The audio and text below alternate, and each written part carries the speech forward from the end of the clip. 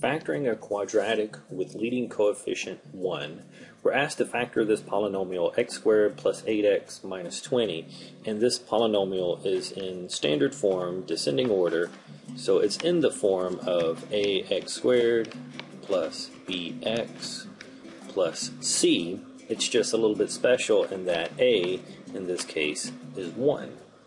So whenever we do this factoring, we already know the form that the factoring is going to take. It's going to factor into two binomials.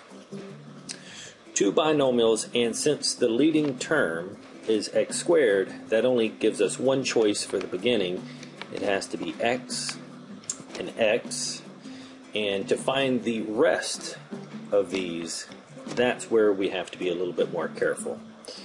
First of all, we need the two numbers to multiply to give us negative 20, but we need them to add up to a positive 8. So, two numbers that multiply to be negative 20, and those same two numbers have to add up to give us a positive 8. So it's kind of a game to figure out what these numbers are. And if you can think of it off the top of your head, then you're ahead of the game. But let's see if we can find an organized method to find them. Starting off with that negative 20. If I write the factors of negative 20, well, first of all, of 20, it could be 1 and 20, 2 and 10, or 4 and 5. Now, in order to get a negative 20, though, the signs on these have to be different. So different signs. I've written them here as positives, but they have to be different signs. And remember, the other part is that they have to add up to positive 8. So if I'm looking for two of these guys to have different signs and add up to a positive 8, there's only one combination that's going to work, and that's these two.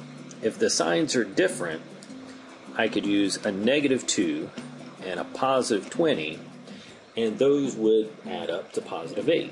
So just checking here, negative 2 times a positive 10, multiplying gives me negative 20, negative 2 plus a positive 10 gives me a positive 8.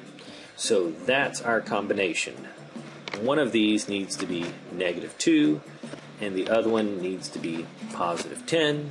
The order doesn't matter here, but just to check it and make sure that our answer is correct, we should multiply it out just to see what happens.